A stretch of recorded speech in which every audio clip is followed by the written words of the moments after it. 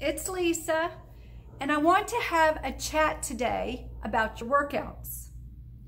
A chat as in what workouts you can do during the holidays, ones that will help you to stay on track and feeling great so you don't have to start over again after the new year.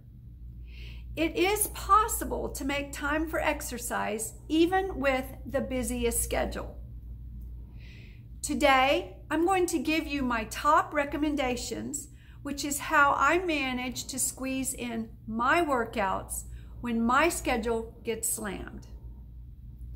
If you don't already know me, I'm Grace Wright with Your Personal Best Training Studio, and we help men and women over 50 years old to move better, feel better, and age actively, able to do all the things they would love to do for the rest of their lives.